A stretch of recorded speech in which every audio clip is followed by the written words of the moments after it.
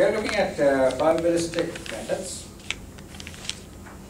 Incidentally, there is a homework assignment which is due sometime soon. Let's see, when is it due? Is it? Oh, it's due on Tomorrow. Tomorrow. Tomorrow night, right? Yes. Okay. So it will probably take some work. I think it's not too bad, but it will definitely take a significant amount of work.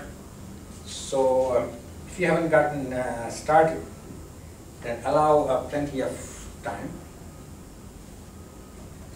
So we're looking at probabilistic methods. We saw the definition of probability. We saw conditional probability. We saw density function, distribution function, the expected value. And we saw some of the distributions. We saw the binomial distribution, the Poisson distribution, so those two are discrete distributions. And then we saw a couple of continuous distributions. So we saw the Gaussian distribution. Oh, that reminds me of something.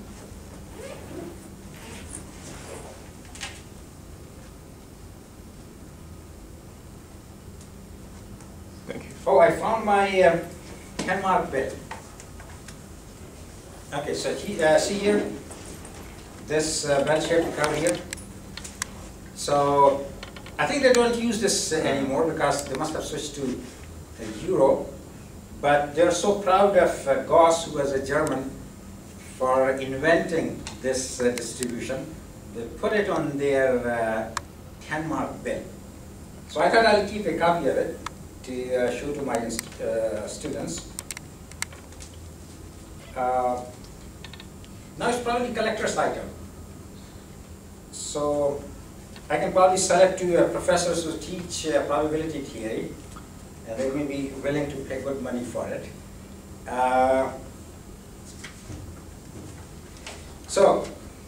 And we saw exponential distribution, which is very important. And we have seen that when the rate leaving a certain state is governed by a parameter, and we call that lambda, then it results in a in the exponential density function. And I was also mentioning that there is a generalization of the exponential density function, which is Weber distribution. Later on, perhaps I will mention again about Weber distribution. And also I mentioned about variance and covariance, which are important if you want to take into account statistical correlation.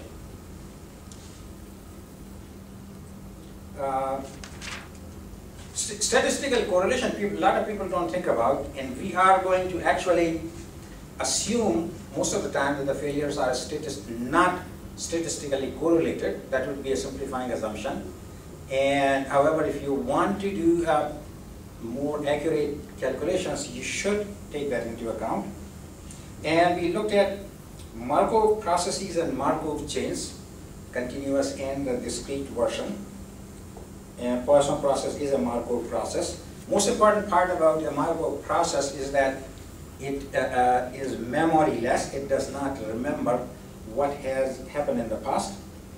And we saw analysis of a Poisson process, which is a counting process. And we saw how we come to Poisson distribution. And also, again, we saw that if you take uppercase T to be the time when the system leaves a certain state, then that uppercase T is distributed using the exponential distribution. And now we are ready to do the reliability evaluation. Let's look at reliability analysis.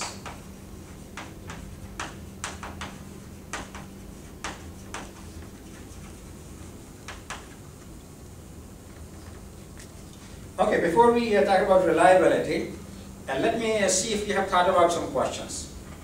Let us say you have some lot of photographs that you have taken last few years, and you want to preserve them for a long time.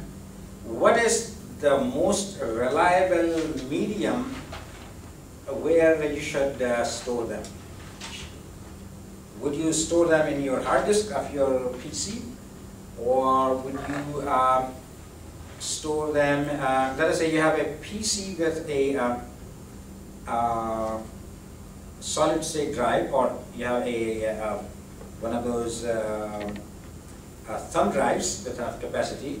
Would you save your photographs there, or would you save your photographs on a website within the cloud? That means, would you rent a website and save your stuff there? So which one do you think is most reliable? Online. So online? So some website somewhere? Well, not just somewhere, yeah. Something reliable. Oh, what do you mean reliable?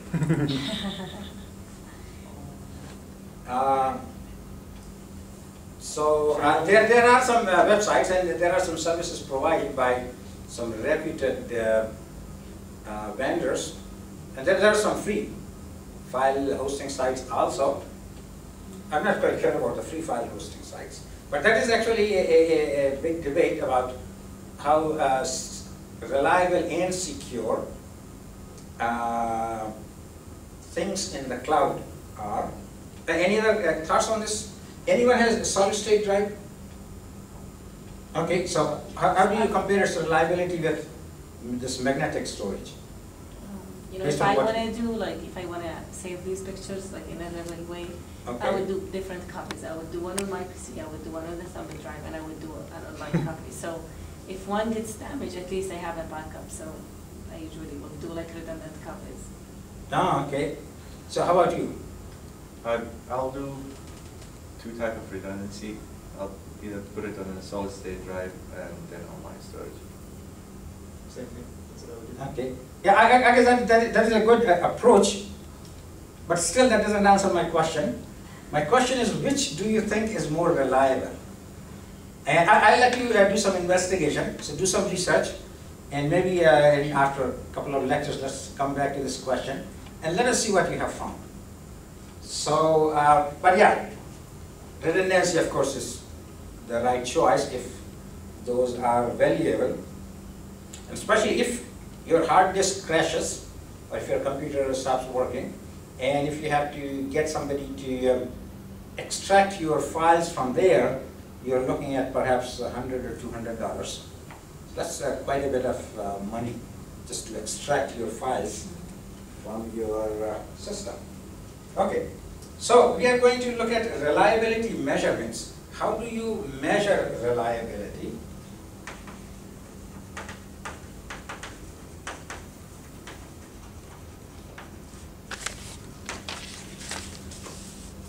So we will look at different measures of reliability, and we will see that in different situations, different measures may be more appropriate. And then we will look at some basic cases, and then we will look at cases when you have redundancy.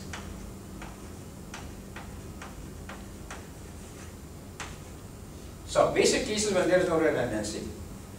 How do we evaluate reliability in those cases? And then we want to see if you have reliability, if you have redundancy, how do you evaluate reliability? So we want to look at these. So now in reliability analysis, I had mentioned that you have permanent faults.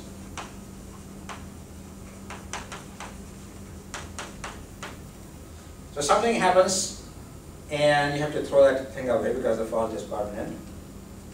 Basically, you have a unit, and the unit is eventually going to fail. And basically, this translates into decay of reliability.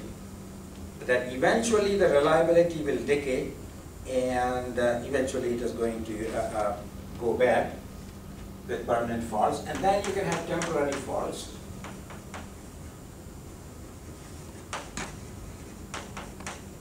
Now with temporary faults, you can sort of have a steady state of availability. You can have something that is down time to time, maybe 5% of the time, 1% of the time, or whatever. But it's sort of a steady state. So basically faults come and go. And so how do we characterize them? Now notice if you have permanent faults with repairs, they would be included here.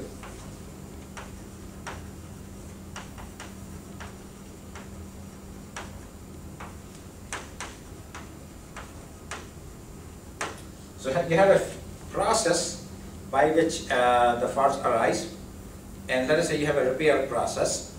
Maybe somebody is somehow repairing them. So fault comes and then goes because the repair is done, and that effectively makes it temporary. And then there is a third type which we are not going to look at right now, but since we are classifying them, I might mention them at the, here. Design faults. Now notice that I have here mentioned about reliability decay.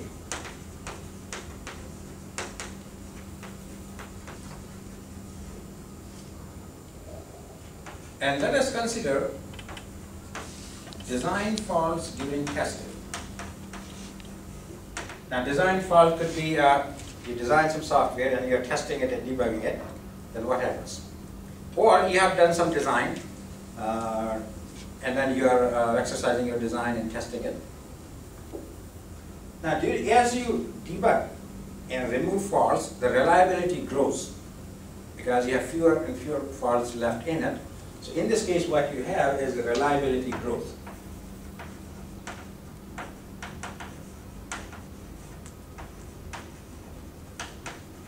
And of course, reliability growth will occur only if you are doing some successful debugging.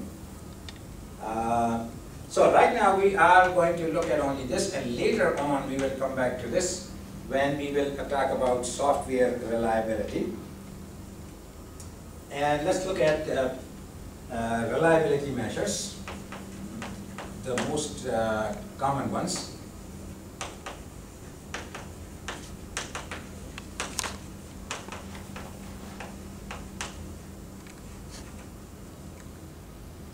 Now the most, I guess we should probably start with the measure called simply reliability. And according to the reliability literature, it is defined in this way. RT is the usual notation, and that is the probability of a correct operation in duration 0 and t. And notice that we can refer to this as a durational reliability.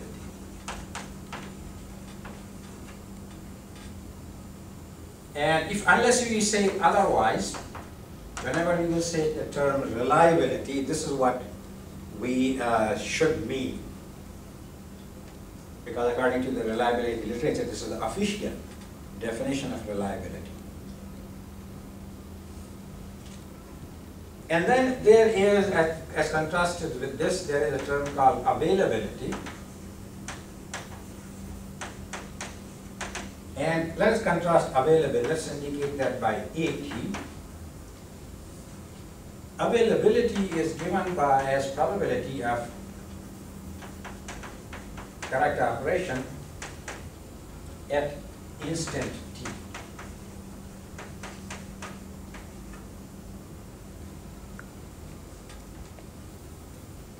And so notice that here we can refer to this as the instantaneous measure.